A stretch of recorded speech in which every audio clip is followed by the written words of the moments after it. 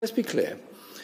Start off, one anti-Semite in the party is one anti-Semite too many. And when I became leader of the party, some complaints were received. I asked Shami Chakrabarti to undertake a review of all this, which she did.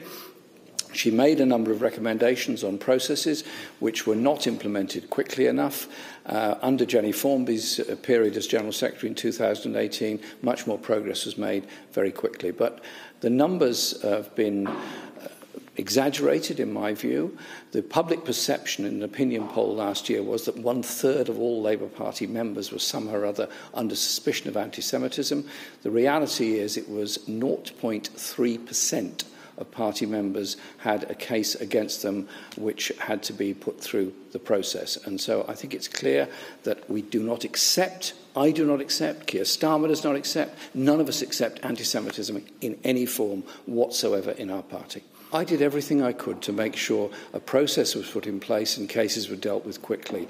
And as the report acknowledges, in the latter stages, the process had speeded up, more cases were dealt with, where necessary people were expelled from the party, but also I think we could and should have made more progress on the education process, because I do think education into the hurt caused to Jewish people by allegations of anti-Semitism, by anti-Semitic tropes and tweets and messages, is deep and horrible, and I'm very sorry for any people that were hurt as a result of that, because I want to see, like everybody else does in the Labour Party, anti-Semitism completely ended. What I said today was that anti-Semitism is unacceptable in any form. What I said was... You told me it was exaggerated. Your report said it was dramatically overstated. What I said was the numbers of cases in the public perception had become overstated. The existence of the problem I fully acknowledge, which is why I took action to end the problem in the party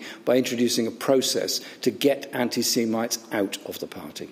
No, I'm not part of the problem. The problem is anti-Semitism historically, anti-Semitism in the present, and the fear that many people have of being under attack at their synagogue, or indeed mosques, temples and lots of other places within our society. We need to tackle racism in every conceivable form within our society.